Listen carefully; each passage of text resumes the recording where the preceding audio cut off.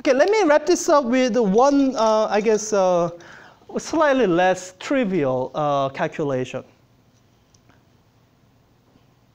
Everyone okay with this calculation? Yes. Okay. One slightly less trivial. Okay, so expectation value of momentum is 0. What about p squared? Not momentum, but momentum squared. Is that still going to be 0?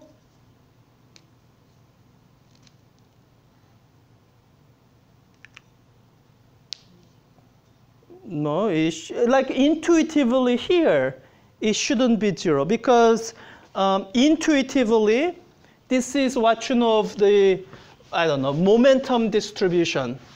The distribution of the different states as a kind of function of momentum eigenstates.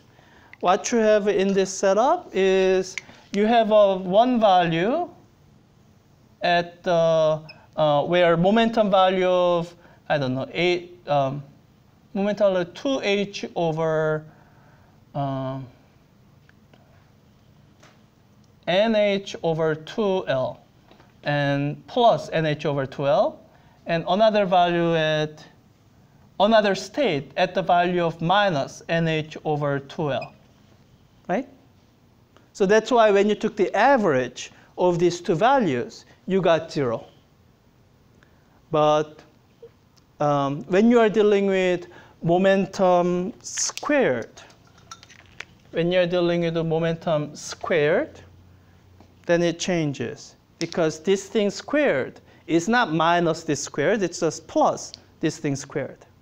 So if you look at the distribution of momentum squared, it would look like just at a single value, n squared h squared over 4l squared, you will have all the states and nothing else anywhere else. So you should get back to essentially what relates to the absolute value of momentum, not momentum with a sign. So let's see if that's what we get. We are going to do expectation value of momentum squared. Yep. So when you do that, then let me just make the changes as I go.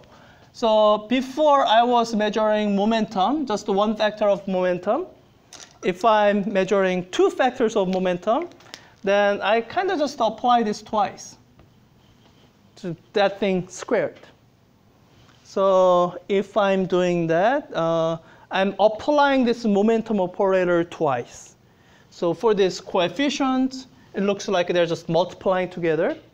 Minus I squared is just minus 1. And I have h bar squared.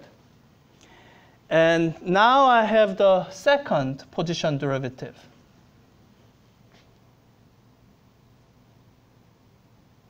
Good. All right. Let me imagine pulling out the same factors as I did before. I still have the same factor 2 over L. OK, now I don't have, instead of h bar over I, now what I have is, let me do this in purple the way I've been doing. What I have now is minus h bar squared. Yeah. When I take this derivative twice, I'm going to pull out this factor of n pi over L twice. So there's this squared there, n pi over L twice. And I guess I should now do the rest of the calculation, write down what the rest of the expressions look like. So I have, let me write down the ones I haven't handled. I have this sine of n pi x over L. And as I take the derivative, the first derivative gives me cosine of x. And then the second derivative of that gives me minus sine of x. So what I have here is minus sine of n pi x over L.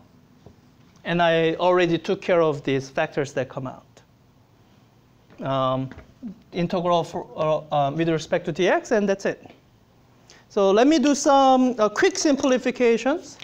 So this minus sign cancels out this minus sign. So my overall answer is going to turn out to be positive, which is good. These two are the exact same factors. So let me just get rid of one and say this is the whole thing squared. Didn't we do that integral before? Yeah. So you remember doing that integral before, and we ended up with, was it 1/2? No, it was, the integral was L over 2. Right? Yeah, that's the integral we did. All right, so I guess we are all done. We just have to work out all the factors to see what cancels. So this 2 cancels this 2. This L cancels this L.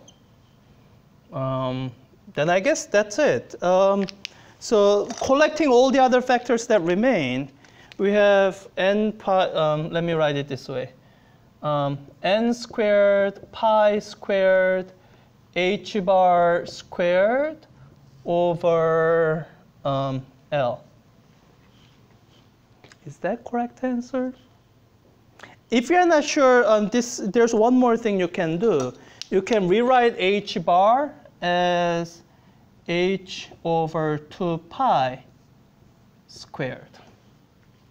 L squared, right? Yeah, L squared, sorry. L squared. So if you write it out that way, then what you have is pi squared cancels out pi squared. So you have, so this is the simplified version.